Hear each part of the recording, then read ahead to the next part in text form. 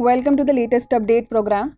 The topic of discussion is Global Initiative on Digital Health.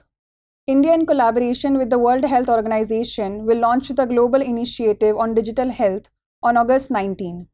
The initiative will be launched as part of the ongoing G20 summit in Gandhinagar, Gujarat.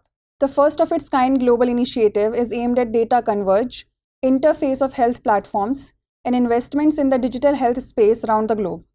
The global digital platform will include an investment tracker, an ask tracker to understand who needs what kind of products and services, and a library of existing digital health platforms.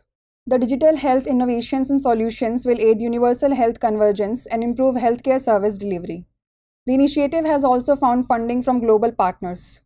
The global platform for data sharing will offer no data about its users, but will share analysis and work at interoperational ability of data. The summit is also working on bringing in the crucial interim medical countermeasure. MCM is a network of networks approach before the next health emergency hits us, and India in collaboration with WHO is leading the advocacy.